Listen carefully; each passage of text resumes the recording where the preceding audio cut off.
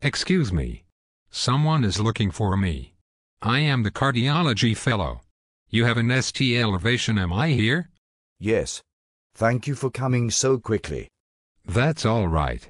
I am used to you paging all night every night. Where is the patient? The patient is in critical care 5. He is 17 years old and was brought in by ambulance from a hot dog eating contest where he developed chest pain. He has his T elevation on the telemetry monitor. What? He is 17 and grabbing his belly after eating 32 hot dogs in 5 minutes, and you think he is having a heart attack? Well, there are his T changes on the monitor. He needs to go emergently to the cath lab. The telelead is attached to his ear. Do you have an ECG yet? No, but his CAT scan is negative for a PE and we have sent off cardiac biomarkers to the lab. He is also complaining of being lightheaded and clammy. This is clearly a heart attack. He must go to the cath lab. He is lightheaded and diaphoretic because he just ate 8 pounds of meat byproducts. He has no cardiac risk factors and he just went pain-free with a tremendous release of gas. So you aren't taking him to the cath lab? No. Well, how about him? Who? That other gentleman that has chest pain. Does he have ST elevations on an ECG? We don't know yet. We haven't been able to check. He has been in leather restraints since arriving, but he has chest pain and should go to the cath lab. Why is he in 4-point leather restraints with a police officer at the bedside?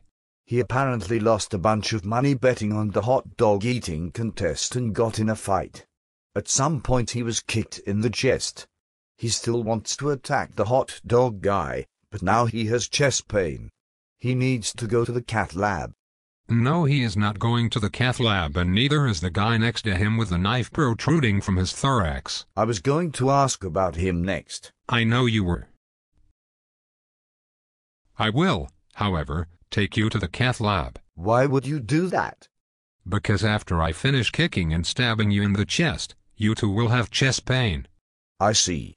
So I am guessing you won't be interested in the lady with tachycardia with a fever of 104. No. Or the 98-year-old demented lady with stage 4 cancer. Don't even bother finishing that sentence. No, no, no. And no to the next patient as well. But, wait, what about that man? Which one? The one there. Him. He is a diabetic who was only complaining of jaw and arm pain. He can wait. Besides, he doesn't seem to be complaining anymore. You jackass. He isn't complaining because he is in the systole. He is dying. Begin CPR. We should ask him if he is having chest pain. Begin CPR. And check cardiac biomarkers. Begin CPR. Now. Let's get an ECG and check for his T elevations so you can take him to the cath lab. There are no ST elevations when there are no ST segments. Ah, good point. Maybe I should go push on his chest a little bit. But I probably shouldn't push too hard.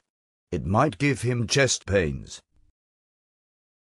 You're a moron.